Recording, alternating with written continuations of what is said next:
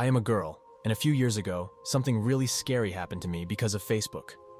At that time, I had just finished high school. It was summer, and I was living with my mom and dad. I used Facebook sometimes, but not as much as other apps like Snapchat or Instagram. My Facebook and Instagram were connected, so my Instagram posts would also show up on Facebook. I remember not checking Facebook for many weeks. I had turned off notifications because I didn't like getting random messages from Facebook that didn't matter to me, like someone's birthday or similar things. When I finally opened Facebook after a long time, I saw I had missed many notifications. First, there were about 5 friend requests. I also noticed that my Instagram pictures had been shared on Facebook, getting lots of likes and some comments from friends. I replied to some comments and accepted the friend requests. But then I saw a comment from a man I didn't know. His comment on one of my photos was weird and creepy. He said something like, "You're so beautiful. I wish you were mine." It made me feel uncomfortable, especially because the man looked a lot older than me. He had white hair tied back, a bit of a beard, and glasses. I noticed he commented on my other photos too, and those comments were just as unsettling. He even commented on very old posts from years back. When I checked his profile, I realized he wasn't on my friends list, and I didn't remember getting a friend request from him.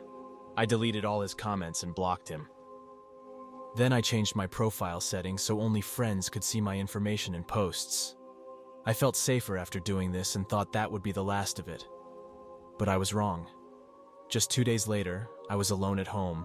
My parents were at work, and someone knocked on our front door.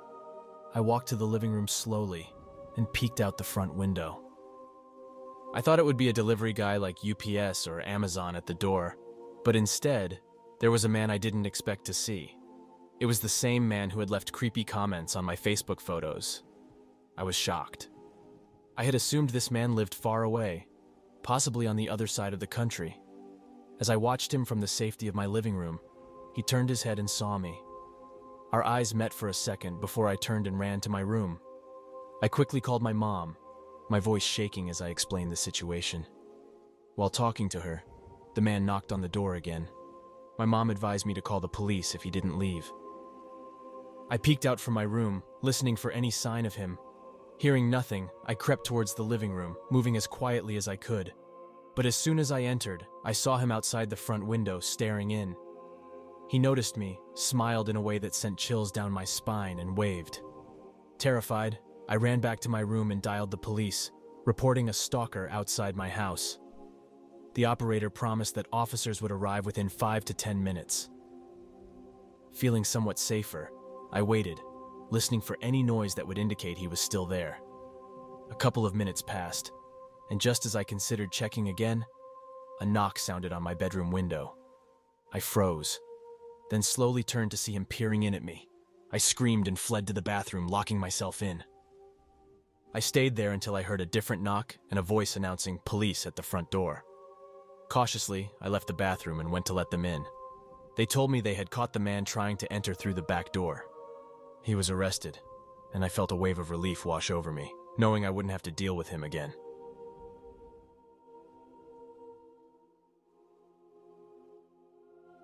Last year, I badly needed a new laptop. Every day, I used a computer for school and sometimes for work too. It was something very important for my day-to-day life. The laptop I owned was old and very slow. I had been saving money for a long time to get a new one. My brother told me to check out Facebook Marketplace, so one night I did just that and looked for laptops. I wanted one that was newer and stronger. After days of looking and doing lots of research, I found one that looked like a great deal. I checked it quickly again and decided it was the right choice for me. Then I messaged the person selling it. The seller got back to me fast. His name was Jack. When I talked to him, he said we could meet the next day in the afternoon, after his work. I told him I was ready to buy the laptop then. As long as it worked well, I would pay him the full price he wanted, which was $800 in cash.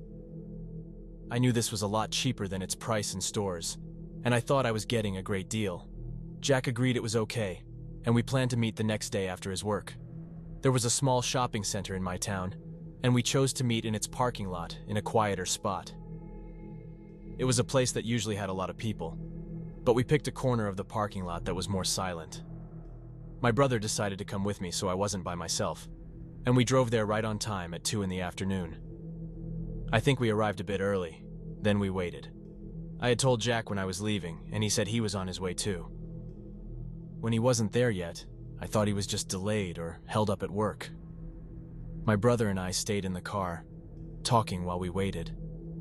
Time passed, and we began to worry. No one was around us in the quiet part of the parking lot where we planned to meet, and Jack was now over 10 minutes late. I messaged Jack, telling him exactly where we were and asked him where he was. We kept waiting, but he didn't reply. Soon, it was almost 30 minutes after we were supposed to meet. Then, I saw that Jack had seen my message, but he didn't answer.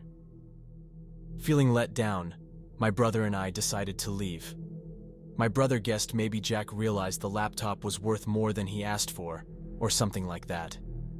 We drove back to our house, where we lived with our parents while away from school. Our parents were at work, so it was just the two of us there. After getting home, I looked on Facebook Marketplace again, but it seemed like Jack had blocked me, and everything was gone. This made me really upset. After that, I started looking for other laptops, trying to start over. I was in my room when suddenly my brother rushed in. He said he heard a noise from the back window, and then saw a man outside. We went out to check, and just as we did, we heard our back door opening. It was only 3 o'clock, and our parents usually didn't come home until after 5, but we were sure it was probably the man my brother saw. We both dashed back into my room and quickly closed the door behind us. We pressed our ears against the door to listen closely. Someone was definitely moving inside our house. My room was at the very end of the hallway, and the person didn't sound too far away. I whispered to my brother, asking him what we should do next. He whispered back that he was going to call the police and took out his phone. But just then, we heard the footsteps coming our way. We tried to be as silent as possible. My brother hadn't managed to dial the police yet because we were scared to make any sound. The stranger slowly walked through the hallway, then into one of the rooms. My brother whispered to me, thinking the person had gone into his room. That's when I thought of something. I whispered urgently that we needed to escape, pointing towards my window. I rushed to it, trying my best to open it quietly. Our house was only 1 story, so if we could get out, we could run for help. As I opened the window, it made a loud noise. Right at that moment, we heard the person leave my brother's room and start moving down the hall towards mine. I quickly climbed out the window, and my brother followed. Just as he was getting out, I heard my bedroom door swing open. We didn't look back. We ran straight to our neighbor's house across the street. We knew them well and figured it was safe. Thankfully, they were home.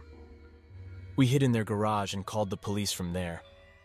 When the police arrived, the man was still inside our house, hiding in the basement.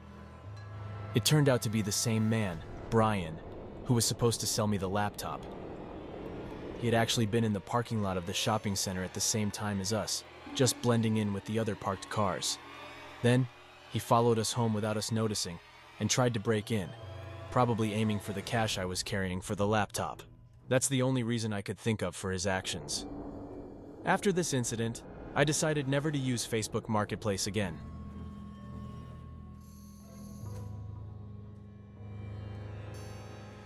I am a 32-year-old man, and I live in the north part of America. This tale is about a frightening experience I had last summer, and it still makes my heart race when I recall it. After my friend left our shared flat, I was stuck with an empty room. Paying the rent alone was too much for me. I had seen people finding roommates on Facebook, so I thought I'd try it too. I put up a post showing the room and wrote a simple description of our place, then I shared it. It didn't take long before people started replying. The first message was from a man named Mark, who said he was interested. He seemed okay, but his way of talking was off. His voice didn't show any feeling, like a machine. I tried not to worry too much. Not everyone is good at talking on the phone. I suggested we meet somewhere public to chat first. But he didn't want to meet and said he preferred to move in straight away. That made me feel very uncomfortable, so I decided to look for someone else. Then he sent me a very angry text with mean words and even threats. What happened next was even more terrifying. He sent me a photo of a dark gun on a table. I couldn't tell if the gun was really his or just a picture to scare me. I blocked him and tried to sleep that night. A couple of days later, another message came in, this time from a guy named Alex. He was polite, and we sent a few texts back and forth. Then he suggested we meet at a local cafe to talk about the room. I agreed to meet him at a small cafe in the center of town. When I got there, I saw a man sitting by himself, looking around as if he was expecting someone. I approached him and introduced myself. It turned out to be Alex, so I sat down and we started to chat. He talked about where he worked and what he liked to do for fun. He seemed like a regular guy, and I began to relax a bit about the situation. But then, as we talked more, I noticed his voice sounded very familiar. It was the same flat, emotionless voice that Mark had on the phone. This made me feel uneasy, thinking that Alex might actually be Mark trying to trick me. So I quickly made up a reason to leave, grabbed my stuff and stood up. But as I was about to walk away, Alex grabbed my arm tightly and said, "You won't get away from me that easily." Fear gripped me and I started to panic, but then I remembered I had my phone in my pocket. I managed to get it out with my free hand and called the emergency number. Seeing this, he let go of my arm, and I ran out of the cafe. I stayed on the phone with the operator until the police arrived. Alex was arrested on the spot, and I was left shaking but thankful I was safe. Upon searching him, the police found a gun that looked just like the one Mark had sent me a picture of.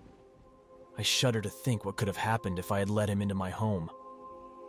Thankfully, that never happened, and I escaped the situation unharmed. I still can't understand why he did what he did. Eventually, I found a new roommate through friends, which I believe is much safer than meeting someone online. That's the advice I'd give to anyone now.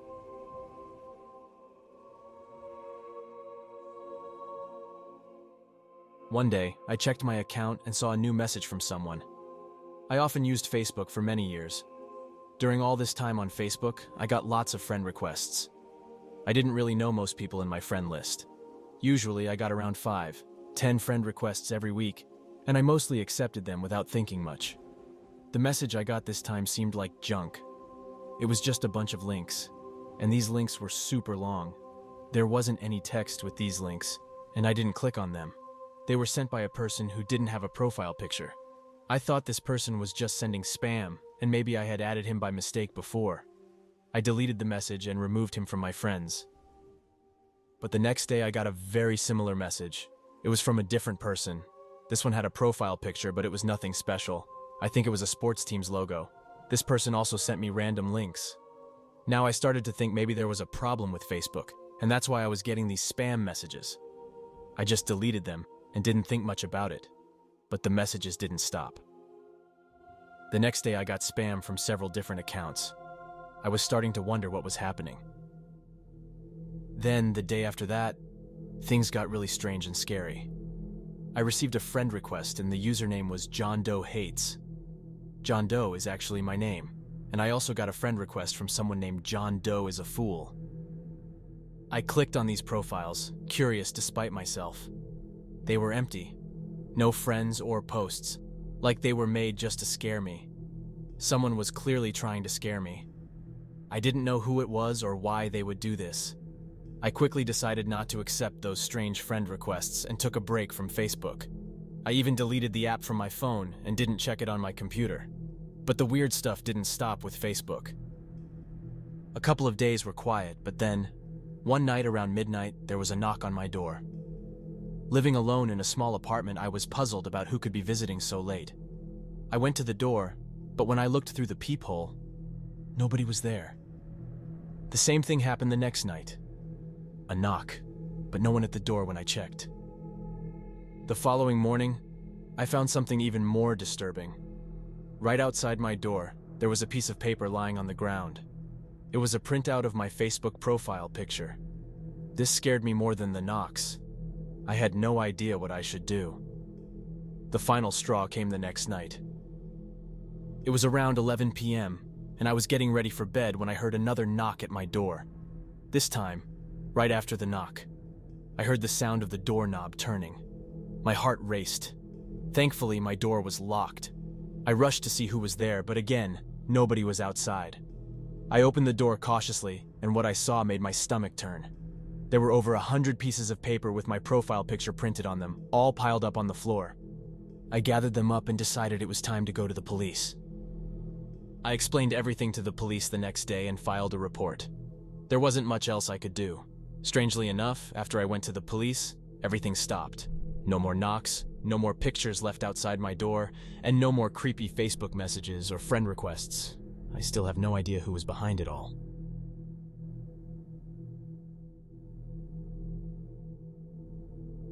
This story starts a few years back, in 2018. I was really into using Facebook then, not so much these days. Every day I'd scroll through Facebook on my phone and chat with friends using Messenger. At the time, I was 20 years old and had around 300 friends there, which felt like a lot, even though I knew some people had thousands. One day, I received a friend request from a girl named Lily. We had a few friends in common, about 4, and from her profile photo, she seemed friendly.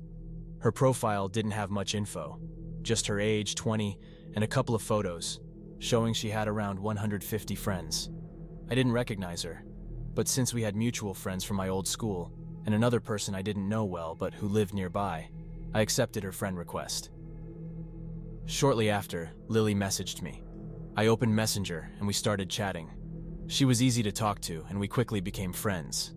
After chatting for a week, we decided to meet in person. I knew she lived close by but didn't know her exact address. Lily suggested we meet at a shopping mall close to my place, about a 15-minute drive away. We planned to meet there on Saturday at noon. We kept chatting as usual until then. When Saturday came, I drove to the mall and entered. It was crowded, typical for a weekend. I let Lily know I was on my way, and she said she was too. Upon arriving, I messaged her I was inside, but then she stopped answering. At first, she said she was already in the mall looking for me, but after I told her my exact location, she went silent. I waited in the food court for about 15 minutes, but no sign of her. I messaged her again, noticing she had seen my message but didn't reply. After waiting a bit more without any sign of her, I started to feel uneasy and began walking around the mall to find her, thinking maybe her phone signal was bad, or she was too busy to reply. But as I wandered through the crowded mall, a sinking feeling grew inside me. The mall was large, and finding someone in it was like looking for a needle in a haystack. The mall wasn't huge, but it was big enough with 2 floors and lots of shops. It was filled with people, making it hard but not impossible to find someone. While searching, I noticed a man staring at me from a distance. As I moved through the mall, I saw him again, trailing behind me. I wandered for about half an hour, hoping to meet Lily, but deep down, I started feeling she might not actually be there. Then my phone buzzed. It was a message from Lily saying, "Meet me at the food court entrance." I was puzzled because I had already been there and told her so. I headed back, taking a few minutes to get there. The place was still packed, but there was no sign of Lily. Approaching the entrance, I spotted the man I had seen earlier. He was loitering near the doors, scanning the crowd. Our eyes met briefly before he hid behind a door. Feeling uneasy, I decided to leave, but chose a different exit to avoid him. As I walked away, he started following me through the food court. I quickened my pace, turned a corner, and finally reached an exit. Once outside, I circled the mall to get to my car without seeing the man again and drove home. At home, I found another message from Lily. "Why didn't you come to the food court entrance as I asked? Why did you leave?" By then, it was clear to me that Lily might not be real, and that the man could be behind her account. I challenged her to send a real-time photo of herself. Instead, she blocked me. This confirmed my doubts. I was disappointed, but relieved I hadn't fallen into a worse situation. This experience taught me to be much more cautious with people I meet online. The thought of being watched and followed in the mall by someone with bad intentions was chilling. From then on, I made sure to verify the identity of anyone I planned to meet from the internet.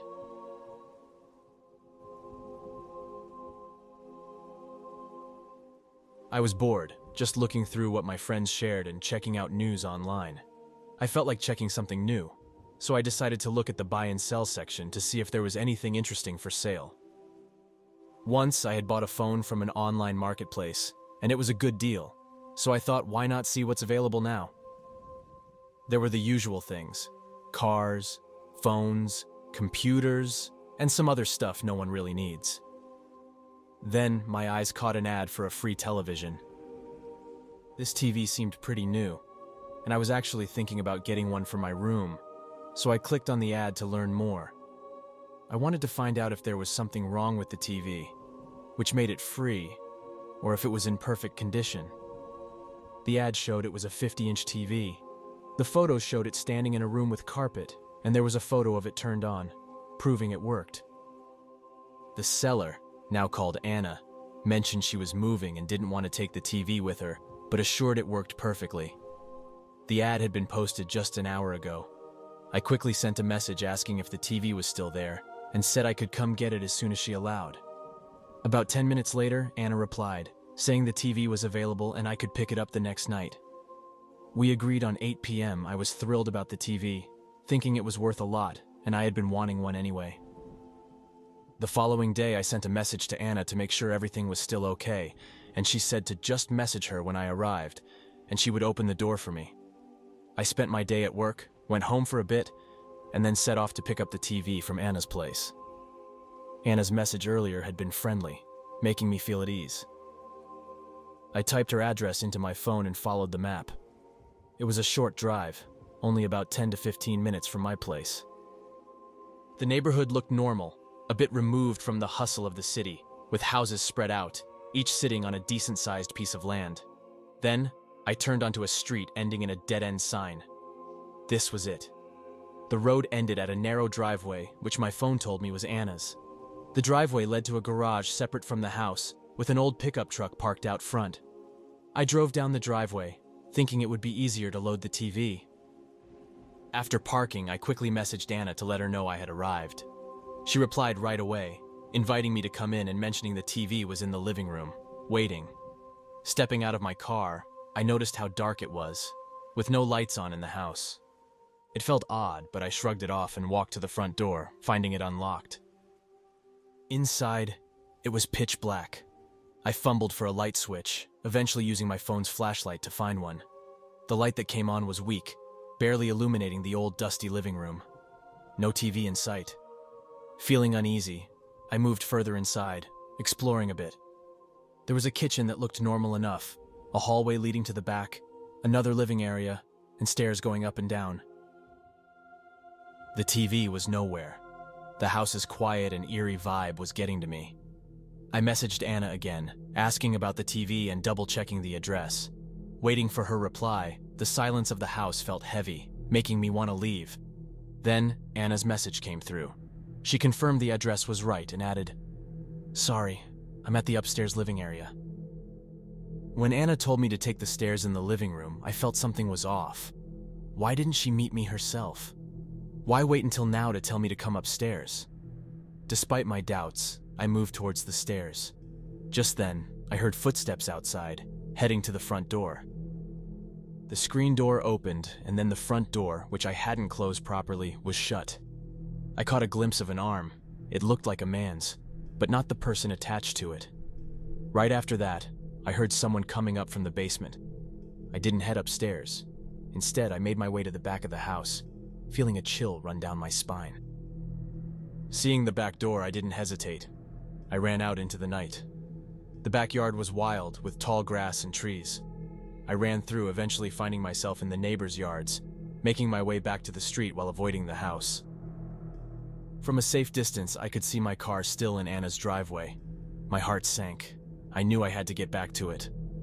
Checking my phone, I saw several messages from Anna, urging me to come back, questioning why I left. Ignoring the dread, I made my way back to my car as quietly as possible. Reaching the driveway, everything seemed eerily quiet. I sprinted to my car only to find the windshield smashed, glass everywhere. As I drove away, a quick glance at the house revealed a man watching me from a window, an unsettling smile on his face. Back home, I reported the incident and the account named Anna. I couldn't shake the feeling that Anna might have been a cover for the man in the house, part of some dangerous trap. What exactly was happening in that house remains a mystery, but one thing was clear. I was lucky to escape unharmed.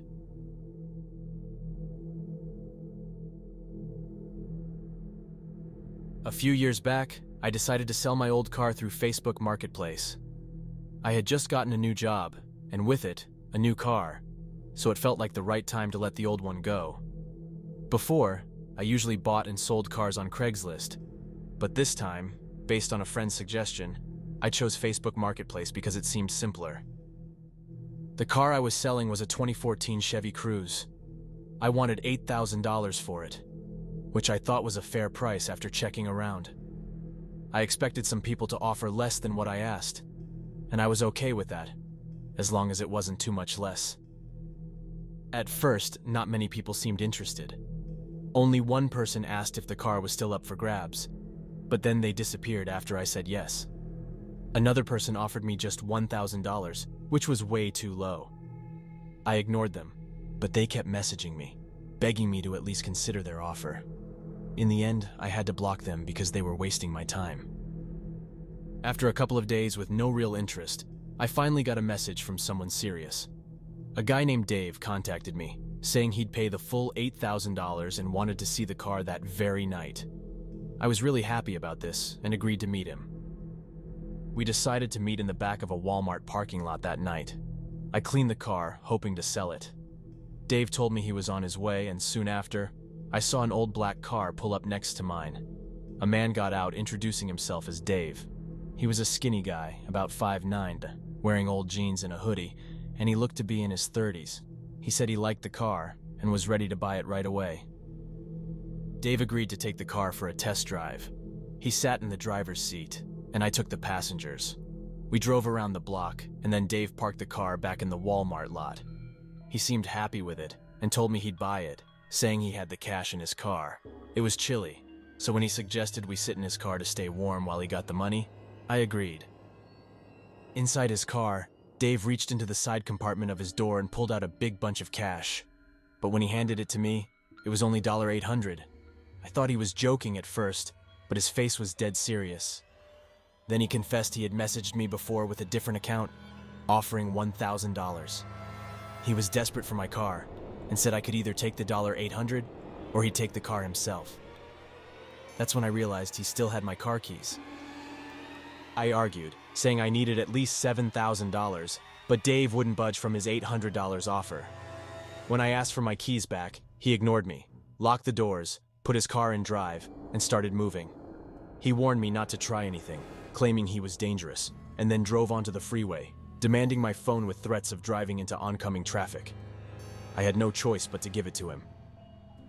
Eventually, he exited the freeway, drove down a deserted road, and ordered me out of the car. Left alone without my phone or car keys, I walked in the cold until I found a small gas station where I could call the police. They took me back to the Walmart, but my car was gone. I reported everything and got a ride home. My car was never found, but thankfully I had insurance. I just hoped the police would catch that guy.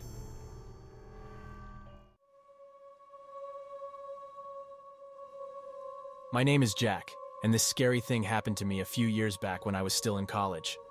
Back then, I was in my 3rd year, learning how to run businesses.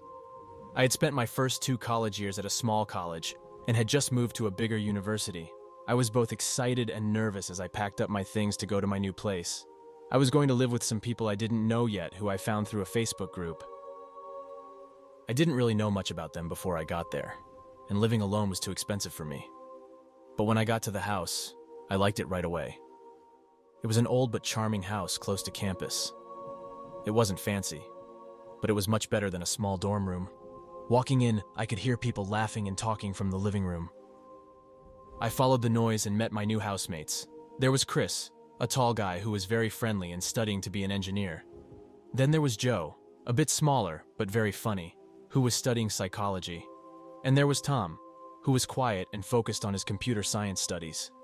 They all made me feel welcome. I found out I wasn't the only new guy.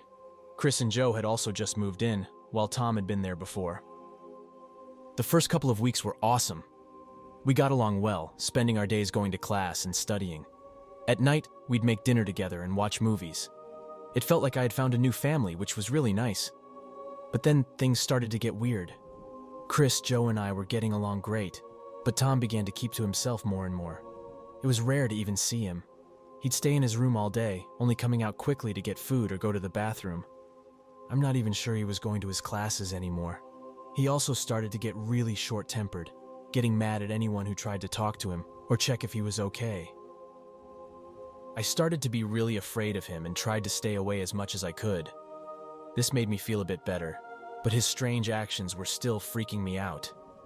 Around that time, I noticed that things in my room didn't look right. I always keep my room clean and everything in its place, so it was obvious when my computer or clothes were moved. I didn't want to believe someone was going into my room without permission, so I just tried to ignore it. But then, one night, I was trying to sleep when I heard a strange noise from the hallway. I got out of bed to check and was shocked to see Tom just standing there, outside my door. He had a weird, scary look on his face. Then I saw he was holding a small knife. He didn't open it, but it was still terrifying. Suddenly, he moved towards me fast and I screamed for help, falling backward. I tripped over something and hit my head hard on something else. The next thing I knew, I woke up in a hospital where they told me Tom had tried to hurt me really badly. The doctors said I was lucky it wasn't worse. At first, I couldn't believe it. But as I remembered more, I had to accept it was true. They told me Chris heard me and managed to stop Tom and hold him until the police came. I found out Tom was taken by the police. I had to leave college and go home to get better, both in my body and my head. It's been a tough journey, but I'm starting to feel a bit better now. Looking back, I realized there were signs something was wrong, but I didn't want to think a friend could do something so horrible. It was a tough lesson, but one I'll never forget. I've learned that sometimes people we think we know can do terrible things. I went back to college in a new city and met new people to live with. I was scared at first, but my new housemates turned out to be really nice and became my good friends. I'm thankful for them and for having another chance at college. I still have bad dreams about what happened, but I'm trying to deal with my fear and keep going. This story is about a scary event that happened to me. Now I am 28 years old, but this occurred roughly 5 years back. The whole thing began when I decided to sell my laptop on Facebook Marketplace. The laptop was a good one, only a year old and still in great shape. I thought someone would be happy to buy it at a decent price. I was going through some hard financial times, but I don't want to go into those details. That's the reason I chose to sell it and stick with my old laptop for a bit longer. Someone messaged me showing interest in buying it. They offered a bit more money than I was asking for. Looking back, that should have warned me, but I overlooked it. I really needed the cash, so I went for it. We agreed to meet in a grocery store parking lot not far from where I lived. I was happy about the chance to sell the laptop quickly. I grabbed my phone and left my apartment, walking towards the parking lot. It was a nice summer evening around 7 p.m. The sun was getting low, and I knew it would be dark soon. I hoped to finish the deal before nightfall. Reaching the parking lot, I saw a few people around the store, but didn't pay much attention to them. My focus was on spotting the buyer to get the sale done. After a bit, I noticed a guy standing by a car in a distant part of the lot. I headed his way with my laptop. As I approached, he signaled to me, showing he was the one.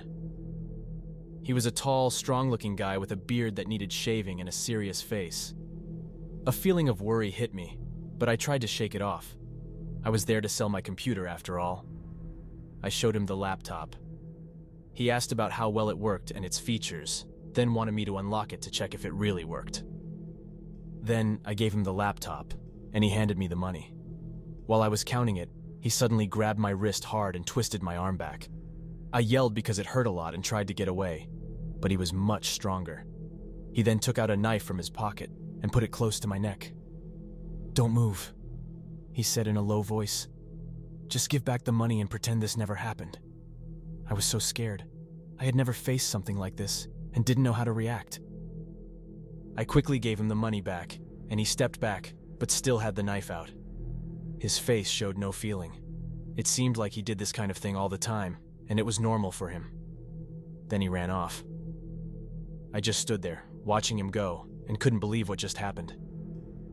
I realized he had stolen from me. It was hard to believe. My hands were shaking and my heart was beating fast as I took out my phone to call the cops. They got there in a little while. and I described the man and said he ran away. They said they would try to find him, but that didn't make me feel much better. The rest of the day, I felt lost and confused, as if it wasn't real. I went back to my place but couldn't keep still. I walked around, trying to understand the situation. I was mad, frightened, and felt very upset. I had never felt so weak and exposed. The cops never found the man who took my things. My laptop was gone for good. And of course, his profile was nowhere to be found later. Thinking back, I realized I could have checked his profile to see if he was real. That's a good thing about selling on Facebook Marketplace compared to other places like Craigslist. You can look at their profiles and avoid the dangerous ones. I didn't do that, and this is what happened.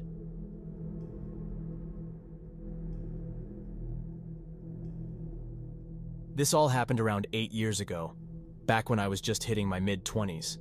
One day, while wasting time on Facebook, I stumbled upon a friend request from someone I didn't know at all. Their profile picture was nothing but a shadow. Their name didn't ring any bells for me. Normally, I wouldn't add strangers, but something about this person sparked my curiosity. So I accepted their request and we began to talk. This person, who went by the name Jake, was easy to talk to and seemed nice in the beginning. He was curious about what I did and what I liked. We found out we both really liked music. I started to enjoy our talks a lot and looked forward to them. Jake seemed to really care about what I had to say, which made me like talking to him even more. But then, things started to get weird when Jake began asking very personal questions. He wanted to know exactly where I lived, what my daily routine was, and he even made comments on my pictures and what I posted. I began to feel uneasy and thought it was best to stop talking to him. That's when things got really scary. Jake wouldn't stop messaging me, day and night, wondering why I wasn't answering. When I ignored him, his messages got creepier, and he even mentioned the cafe where I worked, a detail I was sure I had never shared with him. I became really scared and thought I should go to the police for help. But they told me there wasn't much they could do since all our interactions were online, and there was no way to tell if Jake was even in the same country as me. I felt trapped and scared, not knowing what to do. Then Jake started leaving frightening voicemails and even threatened to come to my home. I was completely terrified and felt like someone was always watching me. This mess all started from connecting with someone I never met face to face. He didn't have a real photo online. Anyone I passed by could have been him, and I wouldn't have a clue. My fear kept growing, and I began to sleep with all the lights on in my room. Every night, I made sure all the doors and windows were locked tight. I couldn't help but look around me all the time. What used to be a normal, happy life turned into days filled with worry and nights filled with dread. Then one day, Jake sent me a message that chilled me to the bone. He said he knew exactly where I was and that I couldn't hide from him. That scared me enough to call the police again, and this time, they actually listened. It seemed like they finally took it seriously when Jake threatened to find me in person. I don't understand why they didn't help me the first time. Later, the police got back to me. They had talked to Jake and warned him to stay away from me. After that warning, Jake stopped messaging me. But the fear he caused stayed with me for a long, long time. I still use Facebook and other social media, but I'm very careful about who I let into my life now. I've learned it's important to listen to your gut feeling. The internet can connect you with great people, but it can also be a place where danger hides.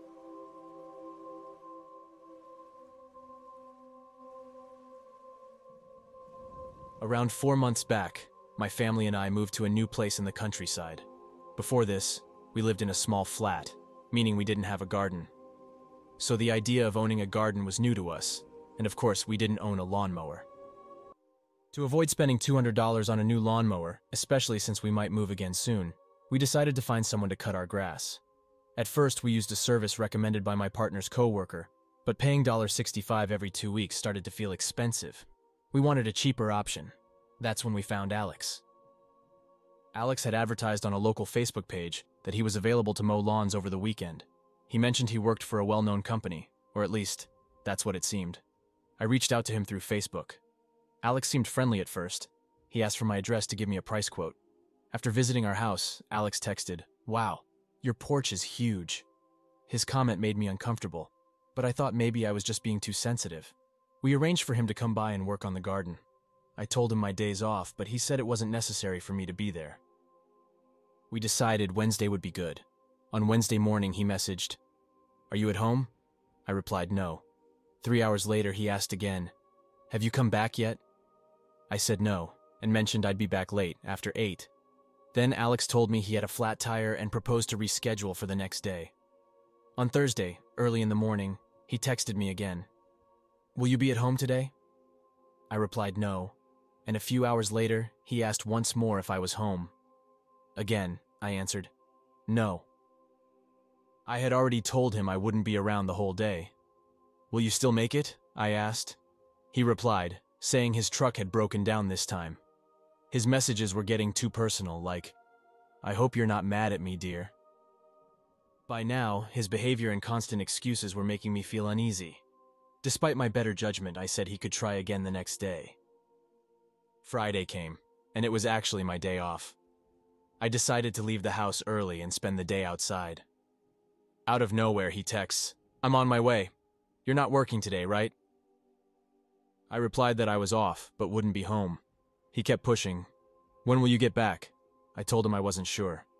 Later, he texts again, apologizing, saying, "Sorry, my equipment fell out of my truck and got damaged." "I might try again tomorrow," he said after I had clearly had enough. I was deeply unsettled by his behavior and finally told him to forget it, that I'd look for someone else. Saturday rolls around, and after work, I see several messages from him on my phone. He claimed he had mowed the lawn and was demanding payment immediately. I refused to pay until I saw the work myself and suggested transferring the money via a digital app instead. He became angry, insisting on being paid right then. Despite feeling anxious about him possibly waiting at my house, I arranged for a friend to follow me home for safety. Thankfully, he wasn't there. I transferred the money, hoping that would be the end of it. 2 months later, the story took a strange turn. While talking to my fiancé, Alex, on my way to class, he mentioned a man walking down our driveway. Later, Alex texted that the man was promoting a lawn service. The name on the business card left behind was the same as the man who had harassed me. I called Alex, who said the man, Charles, had acted surprised to see him and inquired if he lived alone. Charles didn't visit any other houses, just ours, and offered various services, including lawn care and pest removal. Charles's knowledge of our bat problem, which I had posted about on Facebook, alarmed me. Charles was particularly interested in our dog, asking numerous questions about his size and behavior, which Alex thought was just fear of dogs. After giving Charles a brief tour outside, he left. I realized this was the same man who'd been messaging me and told Alex, who became very concerned, especially about the detailed questions Charles asked about our living situation. Charles had pretended not to know us or the house, suggesting he was just passing by to promote his business. The realization that my car was in the driveway, making it appear I was home alone, was particularly disturbing. I hesitated to involve the police, fearing I might be overreacting. This all happened recently, and I'm hoping not to hear from him again. But if anything else happens, I'll be sure to update. A few days ago, I had to take a plane to a small town I've never visited to search for a place to live for my studies. I was traveling alone, but before my trip, I looked up lots of homes on Facebook Marketplace and managed to arrange a few visits. My first visit was scheduled for late in the afternoon, in a quiet part of town. The homeowner seemed okay when we emailed, and he asked me to call him an hour before we were supposed to meet to confirm my arrival. So, I did just that. I called him an hour ahead, but he didn't pick up. I decided to walk to the house anyway, hoping the homeowner would be there by the time I arrived. About an hour later, the man called back. He asked if I was still on my way, and I told him, "Yes, I'm almost there, just 5 minutes away." But his response was surprising. He was angry, saying I shouldn't be there for another hour. That's when I realized he was right. My old phone at the time didn't update the time automatically when I moved across time zones. I forgot to set it myself and realized I was an hour early. I tried to explain the mix-up over the phone, but the man was really angry. I understand I made a mistake, but his reaction seemed excessive for such a small issue. I offered to wait outside until the correct time, but he quickly said no, almost like he didn't want me there at all. This made me feel uneasy, but I needed a place to stay badly. I decided to kill some time at a nearby food place until it was time for the visit. When it was time, I went to meet the homeowner. He was around 50 and looked very unkempt. His clothes were partly ripped, and he seemed like he hadn't cleaned himself in days. I felt uncomfortable and wanted to leave, but finding a place to live was crucial, and there weren't many options available, so I stayed. While we were talking about the house, I noticed a younger man leave through a back door. This guy looked even shadier than the homeowner, glanced at us, ran to his car, and drove off fast. This made me very worried. I asked the homeowner who the man was, and he said it was just another person he had shown the house to earlier. The man started asking me lots of strange questions. They were not the usual questions someone renting out a house would ask. He asked about my age and what I was studying. All the while he looked straight into my eyes without blinking once. I answered his questions, but I tried to not give away too much. Then we went inside the house. From the outside, the house looked okay, but once we entered, it was clear it wasn't well kept. I followed him as we checked each room. Whenever I asked about the house's poor condition, he dodged the question, saying it was just not finished yet. After we had seen the inside, he said he wanted to show me a shed in the backyard. Before I could respond, he led me out back, away from any nearby streets, to a separate shed. He opened the shed door, revealing stairs leading down into complete darkness. He tried to turn on a light, but nothing happened. Instead of reacting, he just started walking down into the dark, as if he expected the light not to work. Standing at the bottom of the stairs in the dark, he looked up and asked, "Aren't you coming down?" I didn't answer, shocked that he expected me to follow him into this dark, separate basement. For some reason, I looked back towards the house and saw another man standing in the backyard doorway. That's when I ran. I didn't stop to look back, and I didn't want to know if they were following me. After running for what felt like forever, I stopped to see no one was behind me. Realizing I was alone in the woods as the sun was setting and possibly being chased was terrifying. Thankfully, my phone worked, and I used it to navigate back to my hotel without any more issues. As soon as I got back, I searched online for information about the house and found out it had been empty for 3 years. I checked the original Facebook Marketplace listing I had replied to, but it had been removed. I thought about calling the police but decided against it, thinking they wouldn't be able to do much. I guessed the men were probably homeless and up to something no good. Regardless, the entire experience was deeply unsettling. When I was around 22 years old, I was not feeling well in my mind, felt very alone, and was desperately looking for friends. I had a big problem with eating too much food, especially ordering a lot of food late at night. One evening, I decided to order a pizza. The man who brought it to me was probably between 35 and 45 years old, while I was about 19 or 20. We didn't talk much, just the usual chat you have when someone delivers your pizza. He might have said something nice about my look or clothes, but I can't really remember. This happened many years ago, but I'm sure there was nothing in our talk that showed I wanted to be his friend. It was just a simple talk between a customer and a delivery guy. A day or two later, he sent me a friend request on Facebook. It took me a while to remember who he was. Then I realized he used my order details to find me. Because I was feeling bad, alone, and really wanted friends, I accepted his request.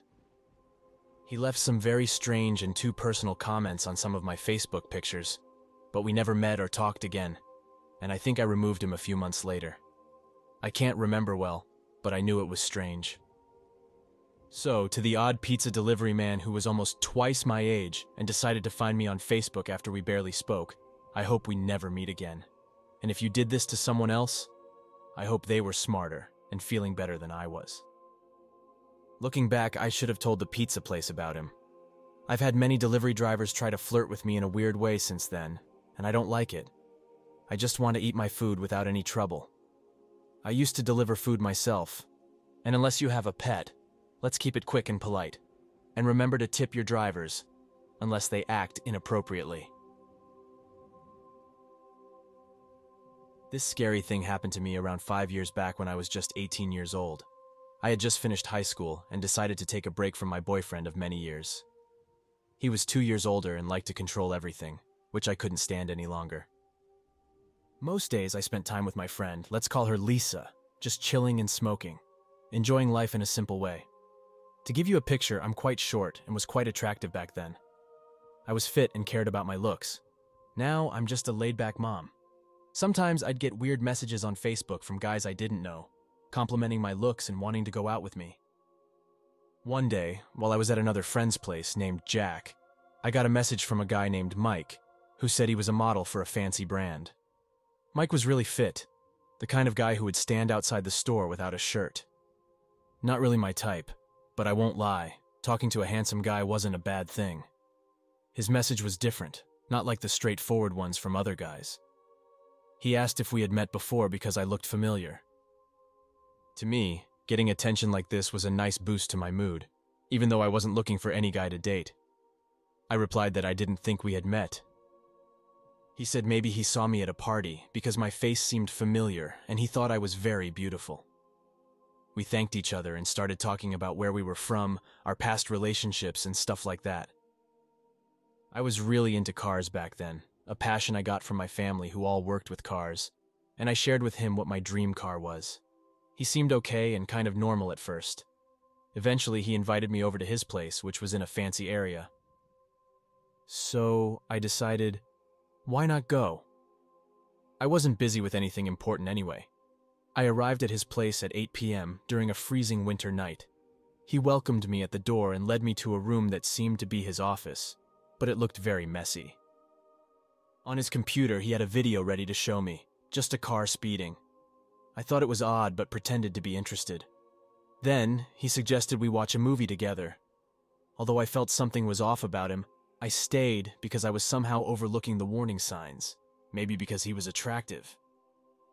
After the movie, I left his house, and he texted me immediately, asking me to let him know when I got home. I told him I was home safe and tried to end the conversation, but he kept it going. "What are you up to tomorrow?" he texted. "I've got nothing planned after school," I replied. "Do you want to go out for dinner?" he suggested. I agreed, thinking it might be better than the first visit. That evening, we went to a diner in his old car. The place was packed, so we waited for our table while he constantly checked his phone, seemingly waiting for a message. Suddenly his phone rang, and he briefly talked about being on a date, referring to me, before hanging up. Throughout the dinner, I couldn't shake off the uneasy feeling I had about him. He seemed to be in a rush with everything concerning me, which made me uncomfortable. I just wanted the night to end and to forget about him. After dinner, he drove us back to his place and asked if I wanted to come inside again. "I'm really sorry, but I need to head home," I told him. "It's late and I'm tired." He seemed disappointed but insisted, "Come on, just for a minute. I want to show you something interesting." Despite feeling uneasy, my curiosity got the better of me, and I agreed to step inside. Right away, we were met by his parents. It was as if they had been waiting just behind the door for us. "Oh, hello. Is this the girl you've been talking about so much?" his mom asked. I was shocked. I'd only met him a couple of days ago, and he was already discussing me with his parents? "Yeah, she's really special," he replied. His dad suggested, "You two have fun. Oh, and look at his swimming photos over there. He's quite the swimmer." Trying to be polite, I quickly greeted them and thought about making a quick exit. But before I could leave, he started sharing his dreams with me, talking about wanting to join the FBI and also model for a clothing brand. His ambitions sounded more like fantasies. "I really need to go now," I insisted. He walked me to my car, awkwardly lingering as if expecting a kiss. But I just hopped into my car, waved goodbye, and drove off, relieved to be leaving. Chadley was odd, and I had no interest in him. But things didn't end there. Over the next few days, Chadley bombarded me with texts. Each day it was the same "hey." At first, I replied out of politeness, but as I was planning a trip to Florida, I had a reason to avoid meeting him. Despite this, he didn't stop messaging me. My replies grew shorter until I stopped responding altogether. However, that didn't deter him. He continued texting me daily for 2 months until I finally blocked his number. Then the calls started. Random numbers, private callers, incessantly. Sometimes silence greeted me. Other times I could hear Chadley in the background. I stopped answering calls altogether. But then he shifted to Facebook, sending endless messages with just, "Hey." The situation escalated from annoying to deeply unsettling. Constantly, Chadley would send me just hey after hey, pushing my patience to its limit. I had enough and blocked him once more, thinking that would be the end of it. But I was mistaken. 2 years passed, and I was happily involved with someone else when suddenly a Facebook message popped up from Chadley. My heart sank as I read, "Hey stranger, how have you been?" Ignoring him seemed like the best response until he sent another message, now insulting me for not replying. His words shocked me. And then, almost as if on cue, my phone beeped with a text from him. "Hey!" I couldn't believe his audacity. I replied sharply, telling him to leave me alone, and blocked him again, hoping that this time it would be the last. I thought that was the end of my encounters with Chadley, but the story didn't stop there. One day, while hanging out with my friend, let's call her Anna, she was showing me a message on her Facebook when I noticed Chadley's name. He had sent her the same line. "Hey, you look really familiar. Have we met before?" It was like a bad joke repeating itself. Anna mentioned how Chadley had tried to convince her to visit his house, but she refused because he just wasn't appealing to her. This incident made me curious about how many others had similar experiences with him. A year later, I started a new job and recognized an employee as the sister of Chadley's ex-girlfriend. We got talking, and my curiosity got the better of me. I asked about Chadley. Her story was a chilling echo of my own experiences. He had become obsessed with her sister after just a month of dating, following their breakup with years of stalking. He even confronted her at her new boyfriend's place, causing a scene. Chadley's pattern of behavior was clear and deeply unsettling. So to the creepy stalker Chadley, my message is simple. Please never contact me again, ever. A couple of weeks ago, something strange happened. You might have heard that Facebook added a way to meet new people for dates. I found a man who seemed nice enough. He was a bit older than me. He said he was 27, and I had just celebrated my 23rd birthday. To me, being 4 years apart didn't seem like a big deal. We talked for a day or so and then decided to meet for a drink, to see if we clicked in real life. But when I saw him, he looked older than 27. His beard had a lot of gray in it, but I thought maybe he just started going gray early. It happens, right? We sat down, had a few drinks, and talked. He told me again he was 27. He was really friendly, but he kept looking at me in a way that made me feel uneasy. He kept saying nice things about me, which was kind, but it made me feel awkward. I don't think I'm anything special to look at. I was flattered, but also a bit uncomfortable with all the attention. After a while, I decided it was time to go home since I had to wake up at 4:30 a.m. for work the next morning. He walked me to my car, and then we started talking about his car. His car was quite noticeable, a 1970 Camaro. It was out of the blue when he suggested we go for a drive in it at 10 p.m. I said no because it was late, and I had only met this man for a short time. He wanted me to go on a late-night drive with him, which I found very risky. I love watching documentaries about killers and reading scary stories. The last thing I would do is get into a car with a man I barely know. It could be very dangerous, and I was not going to take that chance. He kept asking me to go, but I stayed firm and left in my car. My home was about 45 minutes away. When I got home, I found many messages from him. He said he missed me a lot, wanted to have a future with me, and had never felt this way so quickly at his age of 38. Then, he gave me more compliments. That's when I felt a cold feeling. He just said he was 38 years old. This was different from what he told me before. I asked him if the age difference of 15 years didn't bother him because it definitely bothered me. He said it didn't matter to him and that he liked younger women. I did not reply and went to sleep. The next morning, I saw he had sent many texts, missed calls, and voicemails. I decided not to talk to him anymore. I blocked him on all social media and his phone number. Maybe it was not nice of me, but he made me feel very uncomfortable. He seemed nice, but was too forceful, reminding me of some scary stories I've heard. So, thanks to Facebook for this scary experience. I guess I won't be using Facebook to meet anyone new again.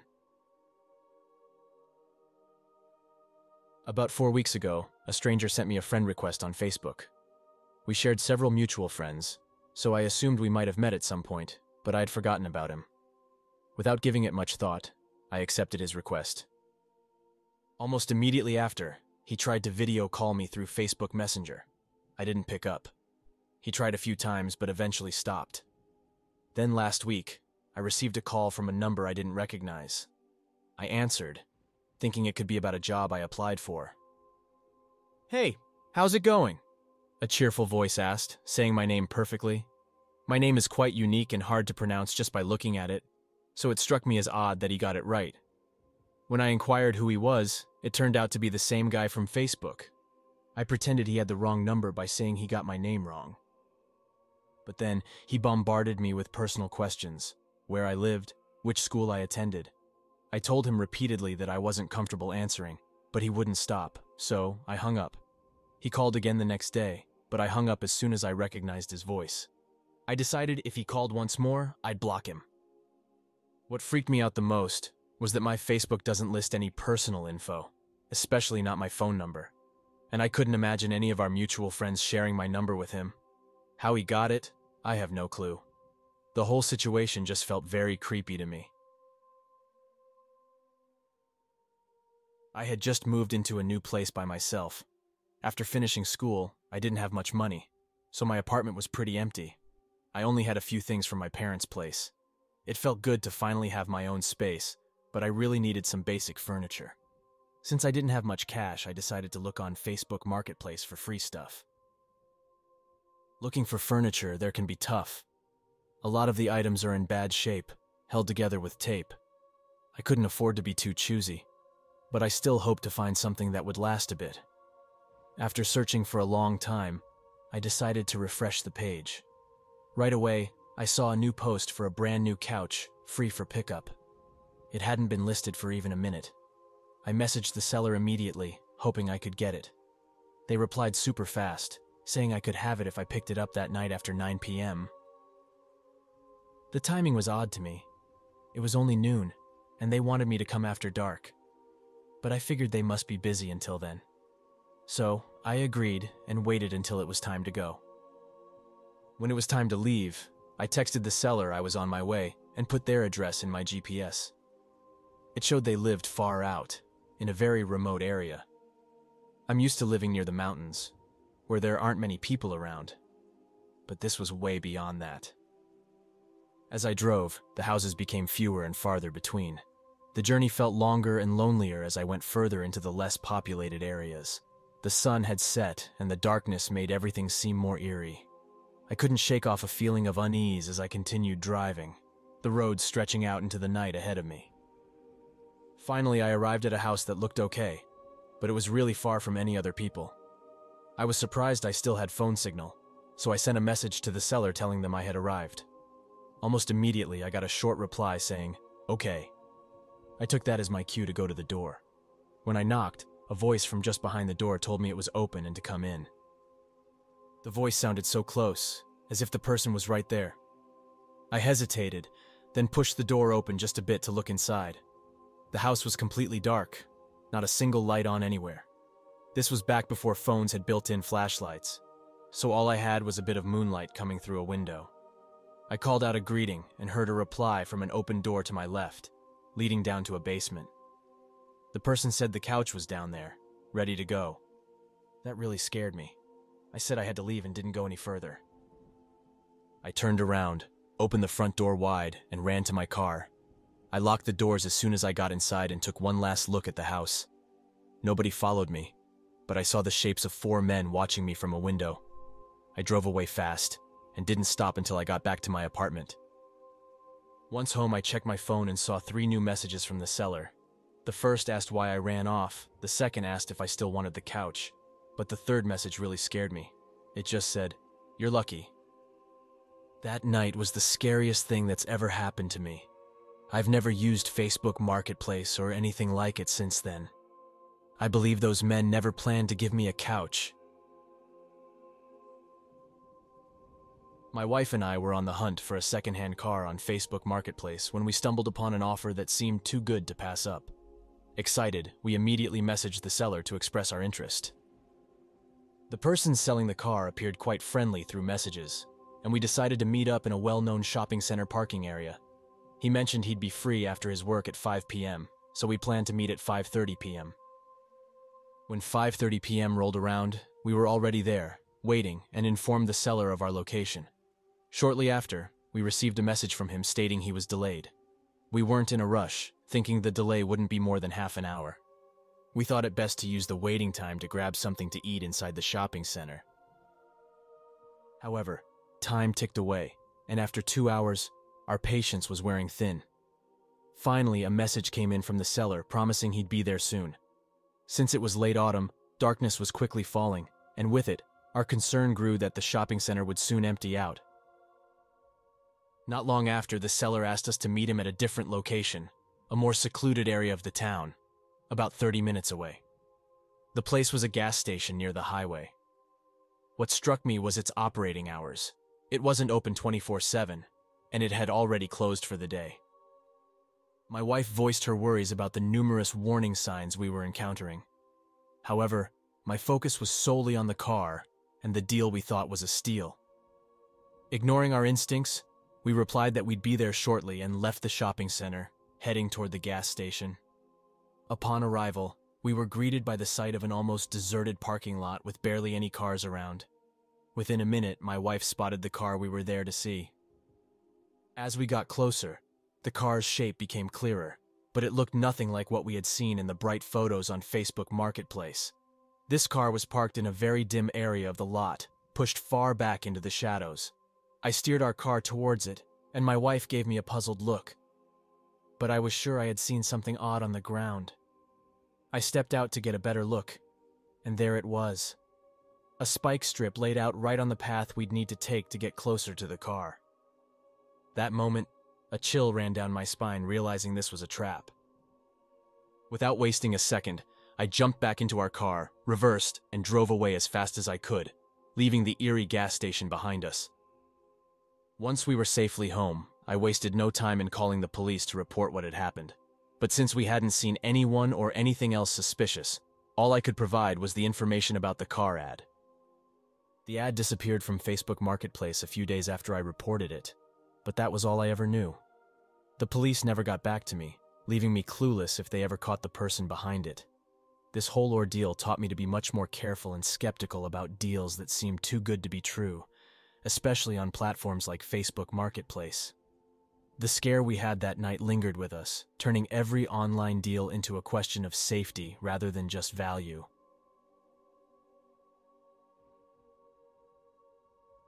Four months back, we moved to a new house in the countryside. Living in an apartment before, we didn't own a lawnmower. Buying a new one for $200 seemed too much, especially since we might move again in a few years. So, we thought of hiring someone to mow our lawn. At first, we hired a man my partner knew from work, but paying him $65 every 2 weeks was getting expensive. That's when I found Mike. Mike had advertised on my Facebook that he was available to mow lawns over the weekend. He claimed to have a good business. I messaged him on Facebook. Mike seemed friendly at first. He asked for my address to give me a price quote. After visiting, he texted, "Wow, buddy, your front yard is huge." His comment made me uneasy, but I thought I was just being sensitive. We started to arrange when he could come by. I shared my off days with him, but he said I didn't need to be there when he worked. I suggested Wednesday might work. On Wednesday morning, he texted me, "Are you at home?" I replied no. 3 hours later, "Back home yet?" I said no again, explaining I'd be late. Mike then said he had a flat tire and would come the next day. Thursday came, and early in the morning, he texted again, "Will you be in today?" I said no. He texted a few hours later, asking the same. I reminded him I wouldn't be in all day and asked if he was still coming. Then he said his truck broke down. His messages were like, "Please don't be mad, buddy." I was getting annoyed and a bit scared by all his excuses, but I told him to try the next day. It's Saturday now. After work around 4 or 5, I checked my phone and saw many messages from him. He said he mowed the lawn and demanded I pay him. I refused, saying I'd pay through Cash App. He got very angry, insisting on being paid immediately. I said I'd pay after seeing the lawn myself. Honestly, I feared he might be at my home waiting, so I had a friend follow me home. Thankfully, He wasn't there. I paid him, hoping that was the end. 2 months later, alking to my partner while driving to school, he suddenly said he had to hang up because someone was in our driveway. Confused, I asked for details. He mentioned a strange man wandering our property. Later, he texted it was a man advertising his lawn service. When I got home that night, I found a business card with the same name as the man who'd been texting me. I called my partner, asking about the man's behavior. He mentioned the man seemed shocked to see a man answer and inquired if he lived alone. My partner hadn't seen him stop at any other homes.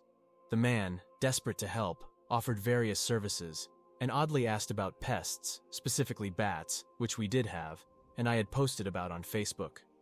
He also acted strangely about our dog, Max, asking many questions about his size and habits, which seemed more about fear than curiosity.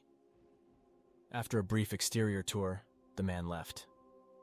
Realizing this was the same man from before, my partner got worried. The man had asked detailed questions about our household. Before he left, my partner inquired if he had mowed our lawn before, suspecting a mix-up with the previous owners, but the man denied ever doing so, claiming he was just promoting his business. The worrying part was that my car was in the driveway that day, suggesting to him I was home alone.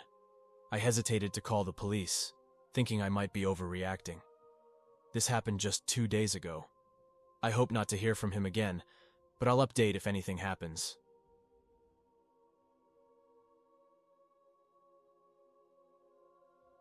My father loved playing the guitar more than anything. It was what he was best at, and music filled his life from morning till night. He earned his money by joining different music groups around the town of Pineville, and nobody could play country music on the guitar like he could. I might sound a bit odd saying it, but my dad was from a small town in Georgia, and he brought all of that country feel with him when he moved up north with my mom. As a teenager, I was into heavy metal music. I would travel to see live bands play in the city, but it was my dad who made me appreciate country music. However, living the life of a musician meant that we often struggled with money, and there was a time when we were so broke that we almost lost our house. We tried to save as much as we could. My mom worked extra hours, and my dad even found a job serving drinks in a bar, but our money was still not enough. My dad's most prized possession was this very old guitar from a brand called Martin. He used to say that, just like certain foods and drinks, guitars sound better as they get older. This guitar had a special sound, full of depth and warmth.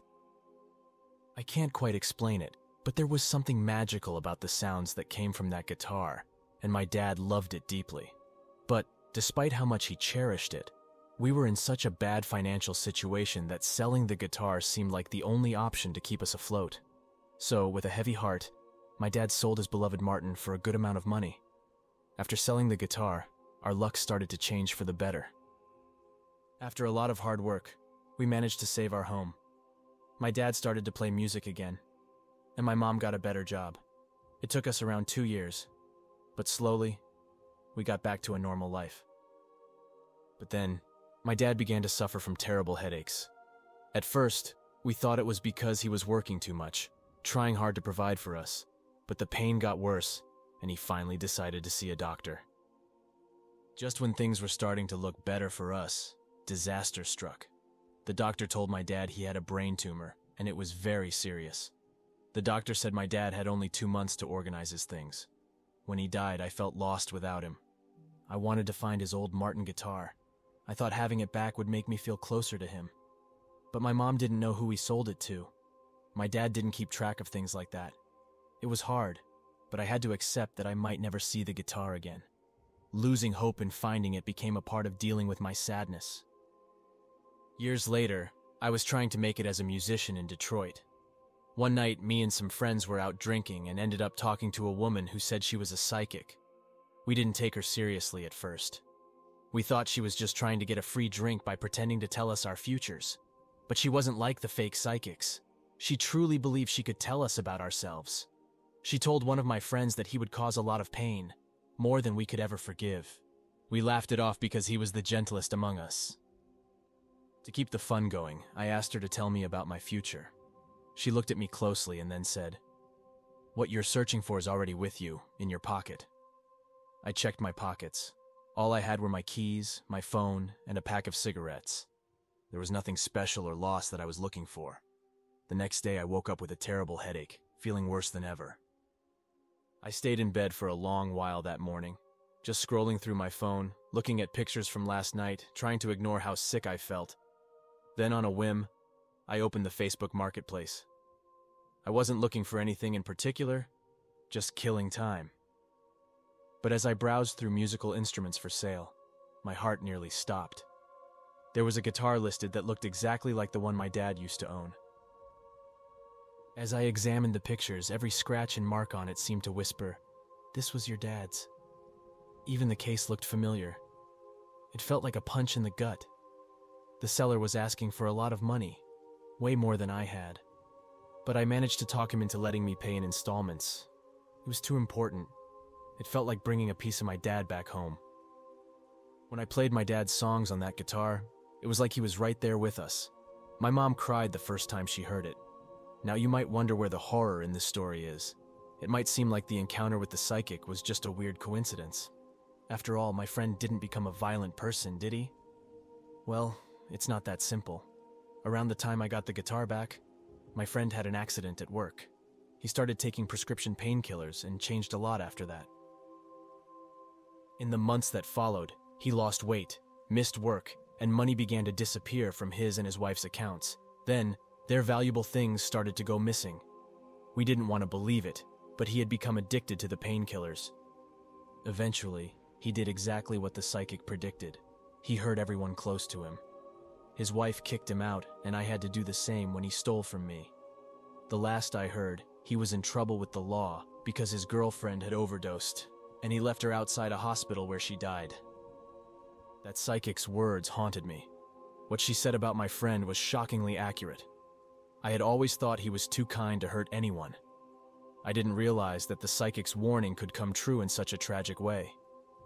I don't believe in supernatural things, but that night, a psychic told us what would happen, and somehow, it all came true.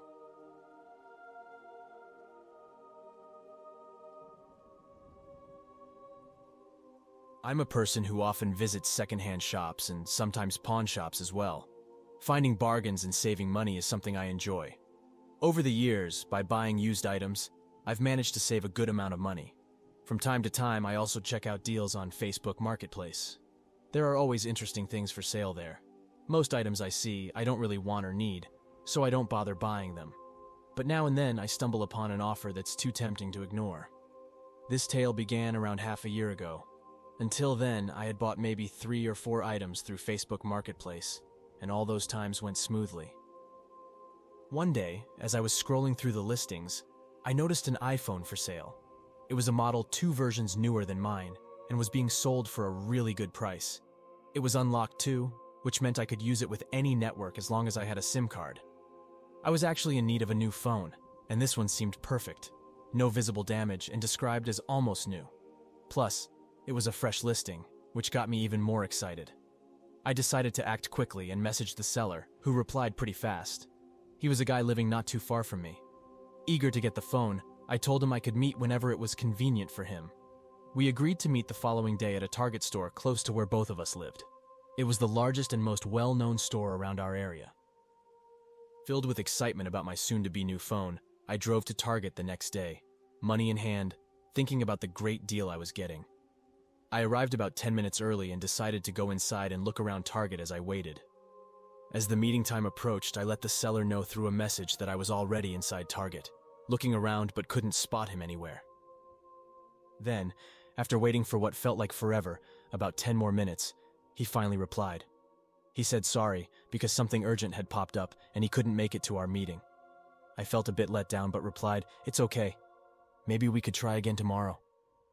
After that, I didn't feel like staying in Target anymore, so I left without buying anything.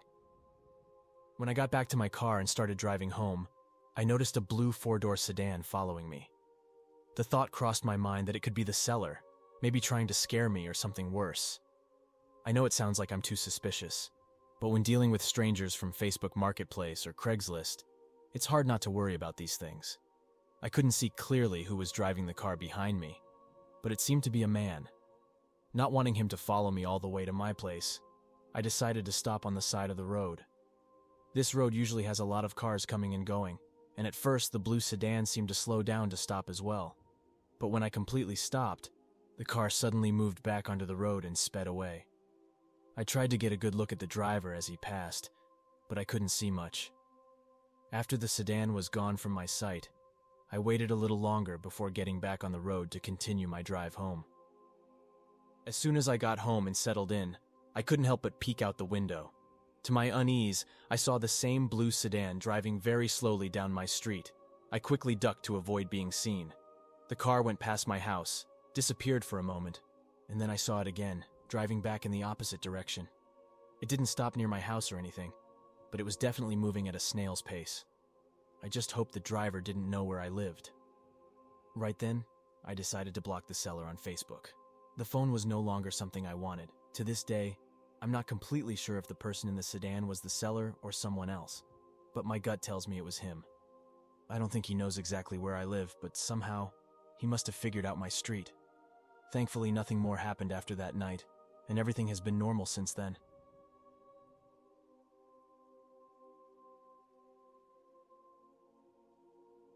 In 2018, the world saw the release of a new gaming console, the PlayStation 5, which was a big deal because it could show games in really good quality.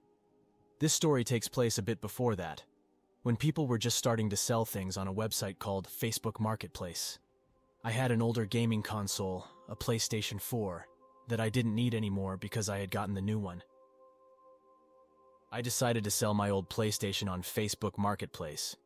It seemed like the easiest way since I didn't want to bother setting up an account on another selling site.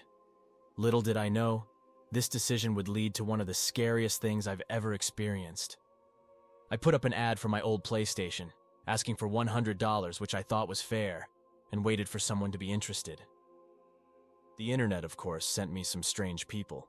Some said they would only pay me $30 and asked if I could bring it to their house, even if they lived really far away. Most of the messages I got weren't serious, which I kind of expected. My PlayStation was old, and I doubted I'd get much for it. But then, I got a message from a mother. She said her son was very sick and asked if I could lower the price for them. The message she sent was long and sad. It was about her 10-year-old son who had a serious illness, one I'd never heard of. I looked it up online, and it was real, with some scary symptoms. At first I thought it was just a sad story, but as we kept messaging, I understood how much my old game console could mean to her family. I started to really care about making this boy's Christmas special. After a few days of talking with the mother, I decided to just give her the PlayStation for free. I didn't really need the money, and I thought about how happy it would make them. I was so into this idea that I even bought special packaging to send it off. I wanted to make this kid's Christmas unforgettable. It made me feel good about myself, which is probably why I didn't want to believe it when things started to get weird. When it was time to get the mother's address, I noticed some things didn't add up, but I didn't think much of it at first. For example, she first told me she lived at one address, then she changed it when I asked again to make sure. When I asked her why she changed the address, she explained she was in a place where people often took packages that weren't theirs. She didn't want the PlayStation to get stolen, so she gave me her friend's address instead, someone who could give it to her safely. It sounded like a good reason. She was a mom on her own, trying to make it in a tough area, and I was just trying to help. Maybe I should have seen that something was wrong, but I was too caught up in feeling good about what I was doing. What really started to make me wonder was when she talked about her child's medical treatment starting.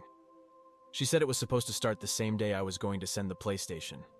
I had everything ready to go. The console, the controllers, all the cables, and some games that a kid would like.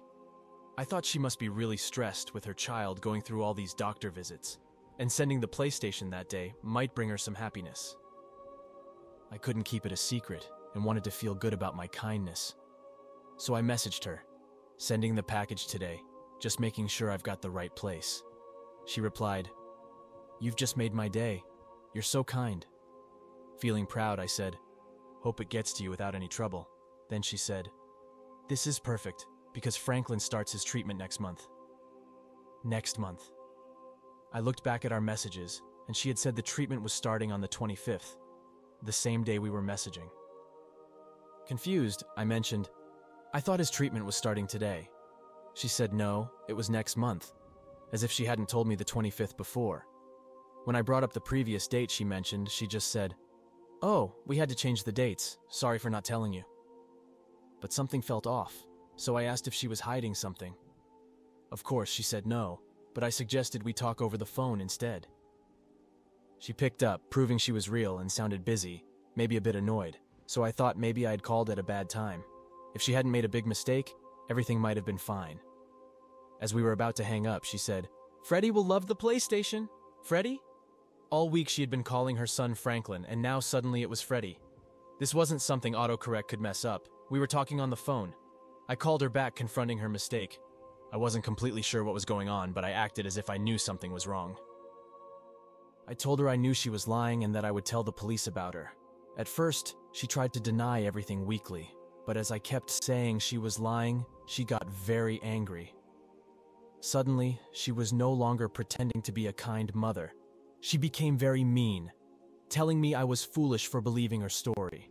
She insulted me, saying I was naive for wanting to help a sick child. She laughed at me, calling me a fool, and said people like me were easy targets for people like her. I stayed calm and told her I would tell Facebook and the police about her, and I would share her profile with many people to warn them she was tricking others. Of course, her profile was fake. She bragged that she had many more, but she knew a lot about me because I had shared real information about myself. She knew what I looked like, where I lived, and she made very scary threats against me and my family. I was especially worried because I had listed my sister and cousin on my profile as family. I felt very stupid for making it easy for her to know about my family. She said the police wouldn't be able to do anything to her. If they tried, she threatened to have her boyfriend hurt my family. I didn't know if she would really do it, but just the fact that she could see their profiles made me very scared.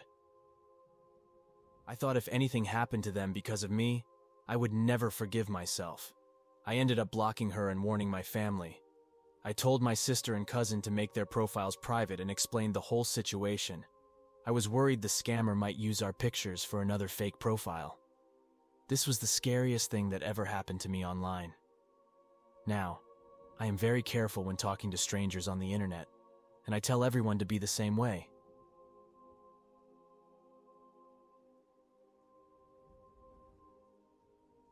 My wife really wanted to celebrate her 31st birthday by attending a concert of her most loved country singer, who was touring during the summer. The prices for the tickets shocked me, as they were more than $200 even for not-so-good seats. I'm not a big fan of going to concerts, so this took me by surprise. I thought it would be less expensive. But I was determined to make her happy, so I was thrilled to find out the tour would stop near where she grew up. It seemed like the perfect present for her. The tickets were set to go on sale on a Tuesday, and because I had work, I planned to buy them online afterward. However, due to my lack of experience with concerts, I didn't know tickets could sell out so fast. By the time I got home from work, there were none left. I felt so disappointed. Talking to a friend, he suggested looking for tickets on the secondary market, though he warned they might be more expensive. Still, I was hopeful. I started looking on popular websites like StubHub and Vivid Seats, but didn't find much. So I turned to Craigslist and Facebook, hoping maybe someone local was selling tickets. I messaged a few sellers, but either got no reply or they would ask for more money each time we talked. Weeks passed, and I was about to give up hope when I stumbled upon an ad on Facebook Marketplace. A guy named Victor was selling 2 tickets at a price that didn't seem too high. I quickly messaged him, hoping the tickets were still available. After waiting for a while with no response, I went to bed feeling down, thinking I had missed my chance. To my surprise, the next morning as I was getting ready for work, I saw a message from Victor. He had replied at around 4 a.m., telling me the tickets were still up for grabs. I was overjoyed and asked him how I could get the tickets. He mentioned he had other people interested, so I needed to pay him through PayPal first, then we could arrange a pickup. Victor agreed to use PayPal's goods and services option, which made me feel a bit safer about the transaction. I sent the money, and he confirmed receiving it. He offered to send the tickets digitally or meet up to hand over physical tickets. Since it was a gift for my wife, I chose the physical ones. We decided to meet at a local grocery store at around 8 p.m. for me to pick up the tickets. I arrived a bit before the time we had agreed on, and found a spot to park at the far left of the lot, just like we had planned. Nearly an hour later, I saw an old, beaten-up car, a Marin Oldsmobile, pull in and park a few cars away from me. Unsure if it was Victor, I decided to wait. After around 5 minutes, the person in the car finally opened the door, so I took a chance and called out, "Hey, are you Victor?" The person replied with a simple yes. He then said, "Hi, thank you for buying these from me. Here are your tickets." We made small talk for a little while. I told him the tickets were for my wife's birthday, and then we said goodbye to each other. I put the tickets in a box and gave them to my wife on her birthday. She was thrilled, and we both looked forward to the concert, which was just a few weeks away. The concert day was fantastic. We got great seats, enjoyed some drinks, and were having a wonderful time. But then, during one of the opening acts, someone tapped my shoulder and said, "Hey, great to see you." To my surprise, it was Victor. I greeted him, a bit confused, and he mentioned something about traffic being bad. He then introduced himself to my wife, acting as if it was a big deal that she could make it. My wife, a bit taken aback, asked me quietly who he was. I explained he was the guy from whom I had bought the tickets, and that I hadn't expected him to be here too. Victor was friendly, but as the night went on, his behavior grew odd. He acted as if we had planned to come together, like we were a group of friends. This confused both me and my wife. Though I tried to keep the conversation light and focus on the show, Victor's remarks about us being together were unsettling. Each time he said something like that, I would just nod and smile, not wanting to make a scene. Despite this weirdness, my wife was enjoying the concert, and that was what mattered to me. But as the night was ending, Victor leaned over and asked what our plans were for the rest of the evening. I was straightforward with him, saying we appreciated the tickets, but were heading home. As we got up to leave, Victor grabbed my arm. I reacted with frustration, telling him I didn't know him and wanted him to leave us alone. Although I felt bad for snapping at him, I was relieved when we finally walked away. The following weeks were normal, but that night at the concert remained a strange memory. After that night, life went back to its busy rhythm for both of us. Work piled up, and so did the chores at home. One evening, while trying to fall asleep early, my phone buzzed with a Facebook notification. It was a message from Victor, saying he enjoyed the concert with us and wanted to get to know us better. I was disturbed by his message. Without a second thought, I deleted it and blocked him. This was exactly why I disliked using social media. Too many strange encounters. Though Victor's message bothered me for a while, it eventually started to fade from my thoughts as days passed. Several weeks later, my wife and I were relaxing at home when suddenly our dogs erupted into barking frenzy due to loud knocks at the door. We usually don't have visitors, especially because our old Akita isn't too fond of strangers. I decided to check who it was through the garage, leaving my wife in the living room. My heart dropped when I saw it was Victor. I was shocked and could barely ask what he was doing at my house. He awkwardly explained he had tickets for another show and thought we might be interested. His smile was unsettling. I demanded to know how he found where I lived. He mentioned the PayPal transaction. I warned him sternly to never come near my family again, or he'd have to deal with the police and our protective dogs. His smile faded, and he left with a troubling remark. I took a moment outside to calm down before going back in. My wife asked who was at the door, and I lied, saying it was just a delivery. For weeks afterward, I felt uneasy. The motion sensor lights outside would trigger more often than usual, and I thought I heard strange sounds around the house. I convinced myself it was just my nerves, but the fear of Victor's unexpected visit lingered. Although we haven't seen Victor since that day, the experience has left a lasting impact. I've sworn off buying anything from Facebook to avoid any chance of another encounter like that.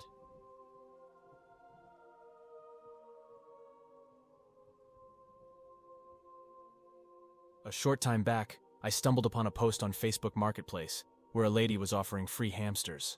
She had a male and female hamster that ended up having a lot of babies. She said it was too much for her to handle, so she wanted to give them away for free to people who would take good care of them. The post didn't mention the sad fact that the hamster mom might eat her babies if she felt she couldn't care for them, but I knew about this and decided to contact her.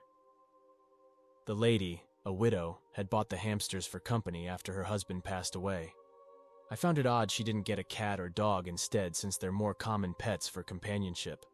But I figured everyone has their preferences. She sounded very kind on the phone when we arranged a time for me to come and pick up a couple of the baby hamsters. I certainly didn't expect what I found when my dad and I arrived at her house with a small cage lined with straw to take the hamsters home. The visit quickly took a dark turn. We rang the bell at the lady's house, but no one answered at first. When she finally opened the door, it was clear she wasn't well. One of her eyes was swollen, red, and leaking some yellow stuff. We didn't say anything about it, not wanting to make her feel bad or embarrassed. As soon as she let us in, we understood possibly why she was ill. Her house smelled terrible, worse than anything I'd ever smelled, and there were hamsters everywhere, and I mean everywhere. The hamsters, like their owner, looked sick. Just in the kitchen, I saw many of them with bald spots or strange bumps on their bodies. Then she took us to her living room to offer us tea, and it was even more shocking there.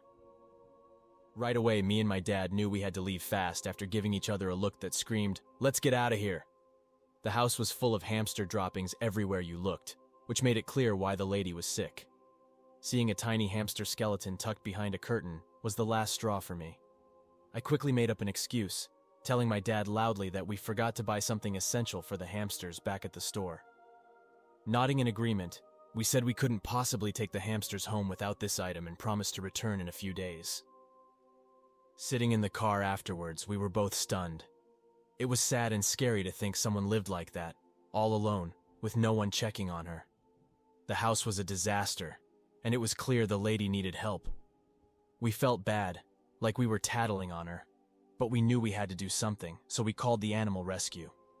The person from the ASPCA told us they would look into it and get back to us. Eventually, they thanked us for letting them know. Thanks to our call, the lady got connected with a charity that would look after her as she got older. Her home was much cleaner and safer after the rescue team removed nearly 100 hamsters.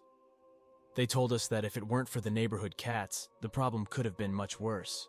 I remembered seeing cats around her house and thought she was just feeding them because she loved animals, but it turned out she was unknowingly feeding them in a different, more gruesome way.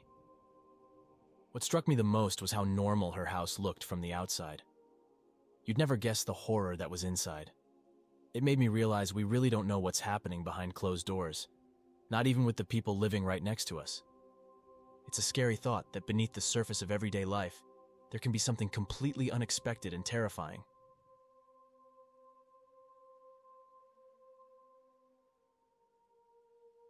Last year, I was trying to sell an old coffee table online. I wanted just $40 for it, which I thought was fair because it was still in decent condition, even though it wasn't anything fancy. The table was pretty old, so I thought the price was okay. For a long time, nobody seemed interested in buying it. But after a few weeks, one person finally showed interest. His name was Max. He asked if I could lower the price to $30. I agreed immediately because I just wanted to get rid of it. If nobody bought it, I was planning to give it away to a charity shop. Max asked when he could come to pick it up, and I told him he could come the next evening between 5 and 7 p.m. He said that time worked for him, so I gave him my home address. I was relieved I was going to be rid of the table. I moved the table near my front door the next day so Max could easily take it when he arrived. When it was 5 p.m., I hadn't heard anything from Max, but I thought he'd show up soon. Time passed, and suddenly it was 7 p.m., but there was no sign of Max. I decided to check online to see if he had messaged me, but when I looked, I found out Max had blocked me. This was really strange. We had a good chat before, and I couldn't understand why he would block me. It seemed now he wouldn't be buying the table, so I moved it away from the door. I kept the online ad up, hoping someone else might be interested, but nobody contacted me. About a week later, everything was normal until one evening. I was in my living room, getting ready to go to bed. It was late, around 10 or 11 p.m. Suddenly, I heard a noise at my back door. It sounded like someone was trying to open it. I live by myself and wasn't expecting anyone. And I don't often use the back door. Right away, I felt something was very wrong. I began moving towards the kitchen, which is located at the back part of my house, close to where the back door is. I was about halfway to the kitchen when I suddenly heard the sound of glass shattering. The noise came from the same direction. In that moment, I stopped dead in my tracks, then turned around and ran towards the hallway. I sprinted to my bedroom, which had a door that could lock. Once inside, I quickly locked the door behind me. From my room, I could hear strange sounds coming from the kitchen area. It was clear to me that someone had broken into my home. The first thing I did once I was safely in my room was to call the police. I whispered into the phone, trying to make as little noise as possible. While talking to the emergency operator, I could hear someone walking around inside my house. I hid in my closet, trying to be as silent as I could. The operator assured me that the police would arrive soon. After hanging up the phone, the noises in the house stopped. I stayed hidden in the closet, trying not to make any sound, hoping not to hear anything else. After a while, the police got there and entered my house. I didn't come out of my hiding spot until I was completely sure it was safe. By the time I felt secure enough to leave my bedroom and closet, the intruder had disappeared. The police searched the place, but didn't find anyone. However, the broken window and its damage were evident. They searched the area, but never caught the intruder. This incident still scares me. I can't help but suspect that it was Max who broke into my home. After all, I had given him my address just a week before, and his sudden decision to block me was too strange. I shared all the details with the police, including my suspicion about Max, but I never heard back whether they found him or confirmed it was indeed him who broke in.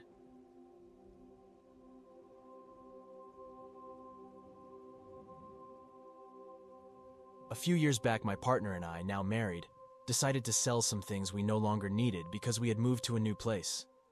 Among these items was an old, large TV. We posted an ad on eBay and another on Facebook Marketplace, which was quite new back then, and waited to see what offers would come in.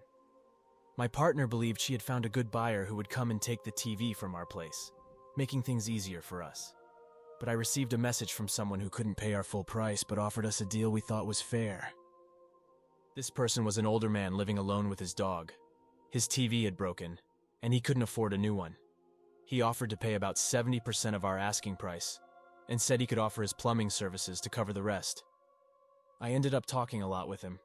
He reminded me of an uncle I was fond of, and I felt a connection. He had hit a rough patch through no fault of his own. If anyone deserved a bit of kindness, it was him. After talking it over with my partner, we decided to give him the TV for free, but we knew he might not accept our gift outright. He asked us to wait 3 weeks before bringing it to his house, saying he needed time to gather the money. We agreed and took down his address, planning to get in touch in a few weeks. Time passed, and one Saturday morning, we decided to deliver the TV to his home. We called him before leaving to let him know we were coming, but he didn't answer. We tried calling a couple more times, but there was still no response. It might seem a bit selfish, but the TV was packed up and cluttering our hallway. So even though we couldn't get in touch with the man, we decided to go to his house anyway, thinking we might leave the TV with one of his neighbors. We thought leaving the TV with a neighbor would also save us from any awkward moments of him trying to pay us, which we didn't want to accept. So, we drove to the man's house with the TV still in our car. We wanted to make sure nobody was there before we decided what to do next. I stepped out of the car, walked up to his house, and knocked on the door, but no one answered. Then, I leaned back to peek through the front window, wondering if maybe he was there but couldn't hear us because he was hard of hearing or something. Looking at the window, I noticed many small black dots on the blinds and window ledge. At first, I thought it was just dirt, but suddenly, one of these dirt pieces moved in that quick way bugs do, and I realized what I was seeing. There were about 50 houseflies, big ones, gathered on his window. It's strange how our brains don't immediately recognize what we're seeing when there are so many flies in one place, compared to just one or two. That moment, I felt a deep sense of horror. It's like deep down, I knew something was terribly wrong. I might have even said, "Oh God, oh no," out loud as the realization hit me. A bunch of flies like that usually means there's a lot of trash or something dead nearby. And in this case, something dead was the old man we had come to know and like through our talks about the TV. The whole situation turned into a nightmare, from calling the police to them and the fire department arriving to break down his door. When they did, a terrible smell started to fill the street. It was the worst thing I've ever smelled. Even though we hadn't met in person, I felt like I knew the man. He was kind, seemed independent, and I believe he was a veteran. This whole thing really upset me. The sight of those flies, so large and feeding, haunted me. They had been living off the man we had been talking to just a few weeks before. The randomness and suddenness of death struck me hard, along with its grim details. The image of the flies on the window stayed with me, almost like they were a part of him left behind. It made me think about how death leaves something behind, but it's often something very unpleasant.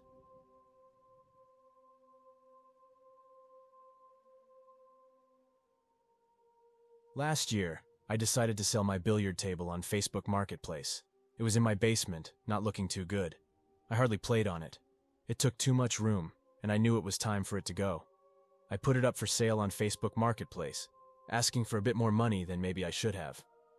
I wasn't in a rush to sell it, but I still hoped for a good price. It wasn't an insanely high price, but someone could probably find a better table for less if they really looked. After I listed it, nobody seemed interested in the billiard table. I wasn't surprised, but after several weeks, I finally got a message. A man named Tom was interested, and he quickly said he wanted to buy the billiard table. We chatted for a bit, and then arranged for Tom to come and buy the table. I didn't think I'd actually get my asking price, and expected Tom would want to talk down the price once he saw it. I had in mind the lowest price I'd accept. Tom arrived around 6 p.m. on a weekday, coming straight from work. I greeted him and led him to the basement to see the table. He inspected it for a few minutes and then agreed to pay the full price I had listed. I was stunned when he handed me the full amount in cash. Happily, I accepted it. I told Tom it was all his now, and I helped him get the table into his large truck. It barely fit, and moving the table was tough, but we managed. After he drove off, I felt really good about the sale, never thinking I'd get that much for the table. Almost 2 weeks passed, and then Tom messaged me, upset, saying he felt cheated and could have found a better deal elsewhere. This was well over a week later, so taking the table back was out of the question. I told him as much, saying a deal's a deal. Tom didn't take this well. He kept insisting I should give him some money back, but I stood my ground. I didn't owe him anything. If he wanted a better deal, he should have negotiated or looked elsewhere. I didn't feel it was my job to make him feel better about his decision. Our conversation ended badly, but I thought that was the end of it. Days passed without a word from Tom. Then weird things began to happen. One evening, while my girlfriend and I were having dinner at my place, she suddenly stood up and told me there was a man standing in our front yard. We both went to check, but I didn't see anyone. However, I did notice a white truck parked on the street. It was Tom's truck. I recognized it from when he came to pick up the billiard table. I explained to my girlfriend about Tom being upset over the table's price. We checked all around the house from inside, peering out each window, but we didn't see Tom anywhere. As we were checking, I decided to open the front door to get a better look, and right then, the truck started and drove off. I tried to message Tom to confront him about showing up at my house, but I found out he had blocked me online. 2 nights later, the situation escalated. I was alone, watching TV in the living room, when I saw a shadow pass by the front window. Shortly after, someone tried to open my front door, but fortunately it was locked. I didn't hesitate to call the police, but Tom disappeared before they arrived. I explained everything to the officers and hoped that would be the end of it. But the very next morning, as I was heading to my car to go to work, I heard rapid footsteps behind me. Turning around, I saw Tom charging towards me with intense anger. Instead of trying to reach my car, I sprinted back into my house. I managed to get inside just in time, with a tiny lead on Tom. He was furious. First, he tried the door, and when he found it locked, he went to bang on a window. I called the police again, and this time they arrived quickly enough to catch Tom before he could cause any harm to me or my house. This terrifying incident made me stop using Facebook Marketplace, at least for a while. I've learned it's better not to share your address too freely and to always be cautious with people you meet online.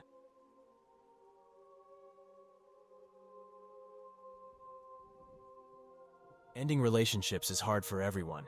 Not long back, I ended things with my partner of almost 10 years. It felt finished way before that, but I struggle with ending stuff.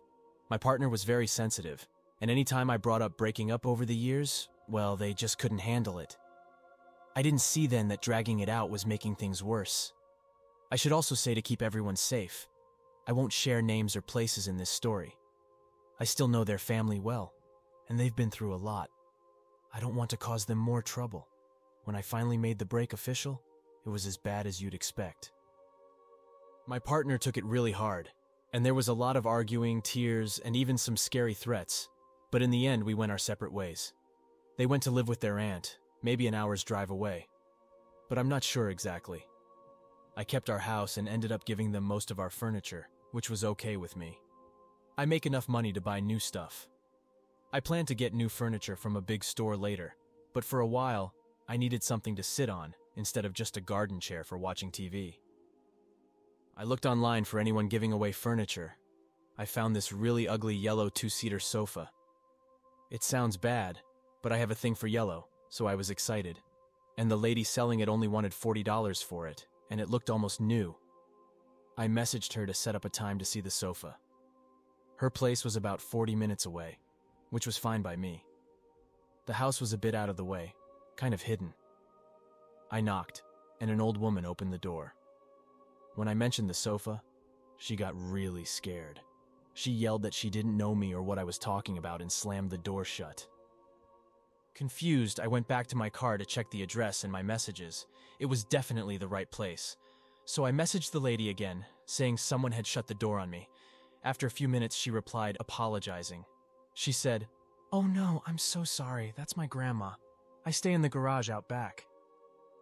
Feeling a bit annoyed, but still wanting that sofa, I went around to the back as instructed. I knocked on the garage door and heard a voice, not clear, telling me to enter. Inside, the garage looked ordinary. No sofa in sight. I called out, but no reply came.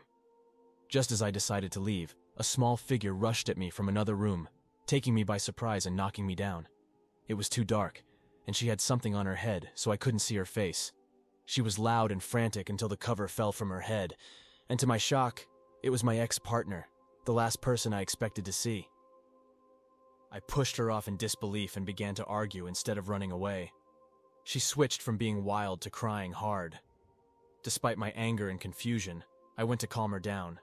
That's when she pulled out something like a box cutter and cut my shoulder. I yelled in pain, threw the cutter away, and started to scream.